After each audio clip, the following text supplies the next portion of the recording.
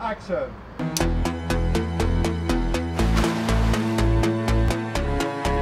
You are my oldest friend.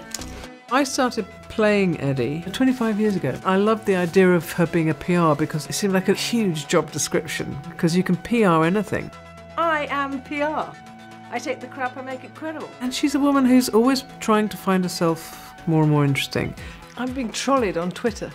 It's never thin enough. I think I am now officially fatter sideways than I am front on. Can never drink enough. Do you want a vodka in it? Yeah. Edina Monsoon is an absolute nutcase. I'm Edina. Everything is too much and OTT, over the top. Nothing is subtle. I've had stem cells, the blood of a 2-year-old child, injected into my skin, and my face still looks like this. People loved Edina and Patsy and their bad behaviour. They'd got fed up with Sacha and happy families. You need to be using fetus blood, Eddie. A little spritz of afterbirth, darling. Keep up, sweetie. And they quite liked our vicious, disgusting take on life. But when they're still doing it, falling over in their 60s and 70s, it's still funny. But you go, ooh. I'm sorry, you're going to have to take your seat. I need a piss. Yeah, well, you'll have to wait. I've started.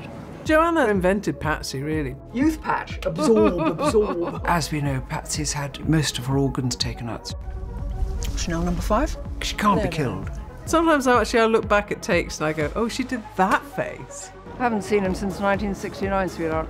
You know what I mean? Patsy never wanted Edina to have a child. Little bitch troll from hell. Edina is terrified of Safi. It's all about don't make your mother happy.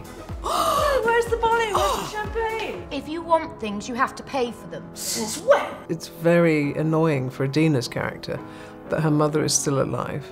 Well, I need injections, Safi. Yeah, lethal ones. Somehow, Mother has always managed to get in on things. Your mother's here.